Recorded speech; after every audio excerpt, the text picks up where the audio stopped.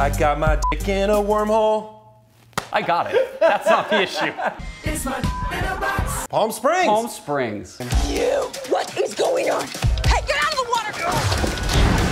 It's really tough to describe this movie in too much detail without giving away certain plot elements that are, you know, I'm sure the trailer probably gives it away anyway, but all we're gonna say is, very funny movie. It's one of those infinite time loop situations you might have heard about. That I might have heard about. Yeah. In fact, I'm gonna declare it. I think this is going to be the comedy of 2020. I haven't seen a comedy this good maybe in 5 years, 10 years. It's really, really well done. I would say this is a perfect movie. And when I say perfect, I don't mean it's everything is just, but what I mean is I don't understand how anybody could dislike this movie. Yeah. It's that well made. Right. It's that well acted, funny, heartfelt, thoughtful, only an hour and 20 minutes. It was a huge waste of time. I cannot believe I am using the word restraint and heartfelt in the same sentence as Lonely Island Productions. The same people brought us Dick in a Box, I'm on a Boat, Hot Rod, where Andy Samberg does this.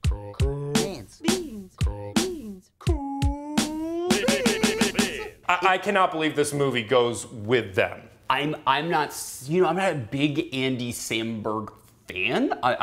When he's funny, and I like it. Like, I liked some of their sketches on Saturday Night Live. I've heard he's great in Brooklyn Nine-Nine. I never got into the show. Never saw it either. It hurts you every time. No, I know, but I'm fired up. The adrenaline is gonna carry me through. Here we go.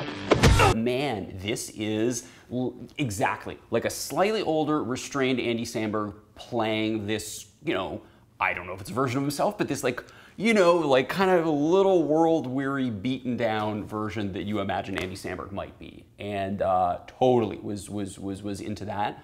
Kristen Milioti, like, she was in that Black Mirror episode. Yeah. Jesus.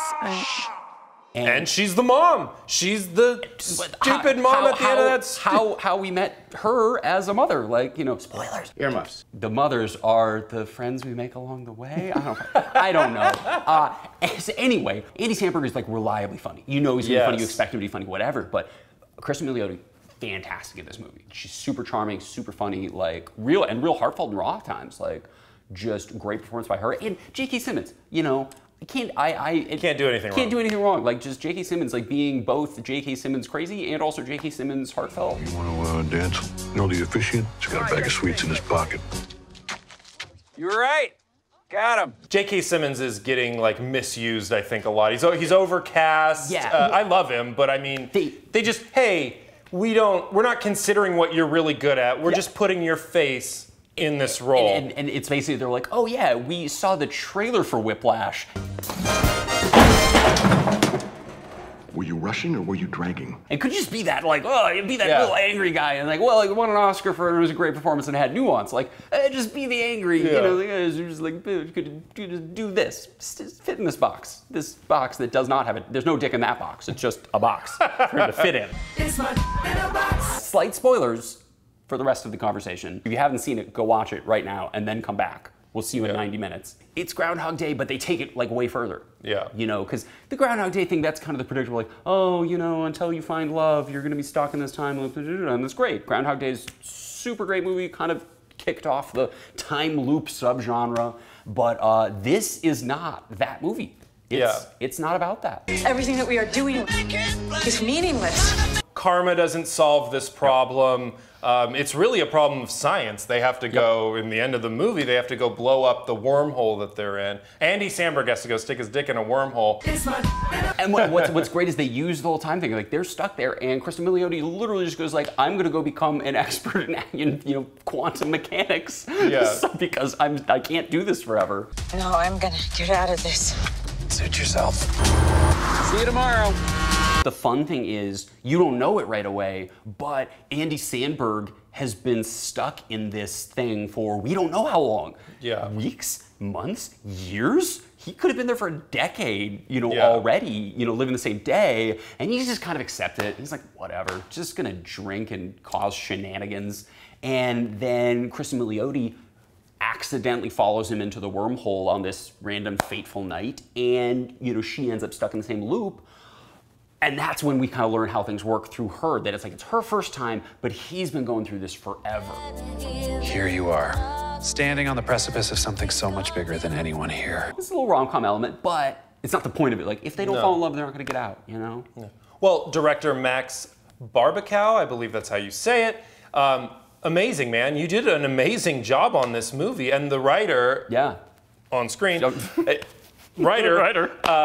you also did an amazing job, but the directing, the tone of this movie is unbelievable. It straddles comedy, heartfelt without being schmaltzy, science stuff without wanting to get too clever about any particular thing. I love that they're just like, quantum mechanics, blah, but they don't bash us over the head with Happy Death Day, the sequel, Happy Death Day 2U, was like way too obsessed with making us understand.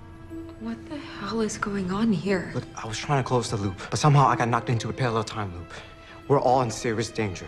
The longer we exist in the same dimension, the worse things will get. It's a butterfly effect. When you watch a movie like this, it seems like, oh yeah, it almost seems easy. When you see this movie, the tone, it seems like, of course, but it's much harder to do that as a filmmaker. The director, first time feature for him. Oh, he's gonna be working after this. I mean, eventually, someday, he deserves it. When people are working again in Hollywood, he'll work. My only question is, what's the deal with the dinosaurs? What's up with the dinosaurs? Apparently, like what I read is there are these dinosaur sculptures out in Palm Springs, and the director just thought it would be kind of weird, existential, cool, like, oh, you know, maybe time is very relative in this thing, whatever. But yeah, what is up with the dinosaurs? I have no idea. Well, my question was, the end of the movie, are they in our reality or did they jump to a new reality? Doesn't really matter for the movie. This is why it's a good movie. Yeah. Again, it has all this clever stuff, but it's about the people. Yeah. It's about these people and how much you like them and how much you want better for them. And that's why it works. Yeah. And it's hilarious the entire time. That dance scene at the beginning with Andy Samberg, I was like, what is going on? Because you don't know that he's done this a million times.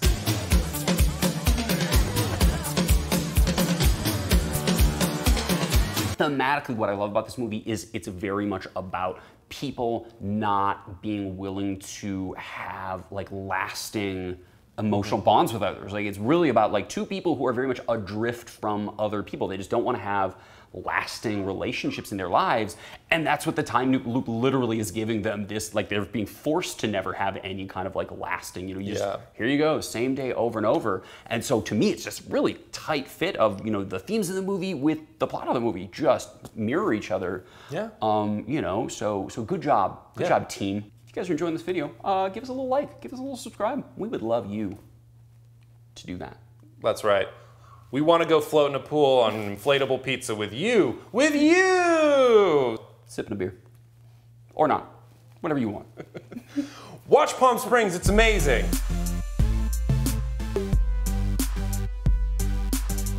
Have you ever been to Palm Springs? I have been to Palm Springs. I've been to Palm Springs. That was not my experience. This movie is not indicative of my experience in Palm Springs. My experience is getting catcalled by sexy gay men, so. I think that is probably a more common experience in Palm Springs. For some of us, for some of us.